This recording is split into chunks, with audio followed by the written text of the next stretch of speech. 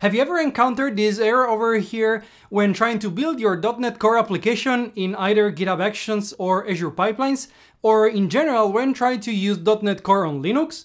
Today I'm gonna tell you exactly why this happens and how to fix it. Let's get into it in this 3 Minutes Friday.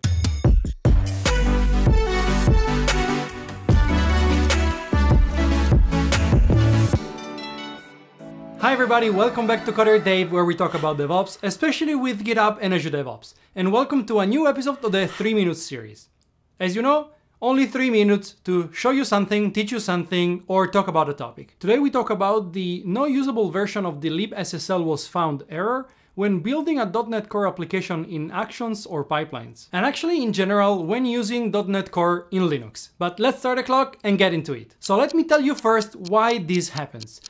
.NET Core, among the other things, relies on some of the OpenSSL libraries. And OpenSSL is one of the most common cryptographic libraries used on Linux, and it has multiple versions. Version 1.0 is kind of old, but still heavily used, while version 1.1 is the newer version that was relatively recently released. The problem is that the versions 1.0 and 1.1 of the OpenSSL library are not intercompatible. And that means that an application that requires the version 1.0 will not be able to build or run against the version 1.1. And even though the version 1.0, as I said before, is still widely used, many Linux distributions in the latest versions have started making the version 1.1 the default library installed. And in fact, here lies the problem. .NET Core 2.1 and all the earlier versions of .NET Core only support OpenSSL 1.0, and therefore they cannot run. Hence the error. So how can we fix this? Well, we have two ways to do so. Well, the simplest solution would be to upgrade to a more recent version of .NET Core. And I'm not talking about major upgrades. You don't need to go all the way to .NET 5, because luckily for us, the .NET team has updated .NET Core 2.1 in March to support the version 1.1 of OpenSSL. All you need to do is make sure that you are using the latest minor build of .NET Core 2.1, which at the time of recording this video is the 2.1.28, which has an SDK version of 2.1.816. But of course, if you could upgrade to .NET Core 2.2 or higher would be even better.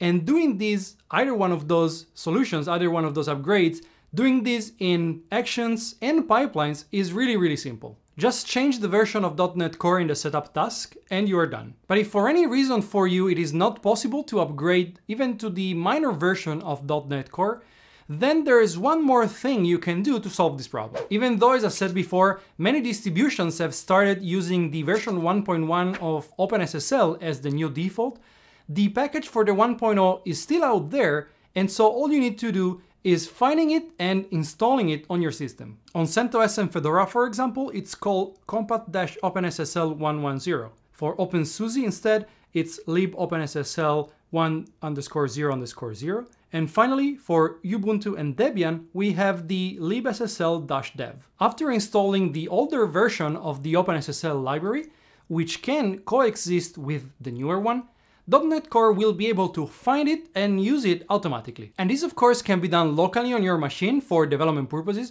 but also on CI platforms like GitHub Actions and Azure Pipelines, just using a script task or equivalent action that allow you to run some shell command like apt-get or equivalent. And we're done, let's stop the clock. Let me know in the comment section below if you have any other question about this topic and how to fix this problem or this problem in general. And also check out this video over here in which I go through how to use GitHub Actions for building a .NET Framework application. But that's it for me. Thanks so much for watching, I really hope you enjoyed it. Hit the like button below, subscribe if you haven't already, and I see you in the next video here at CoderDave.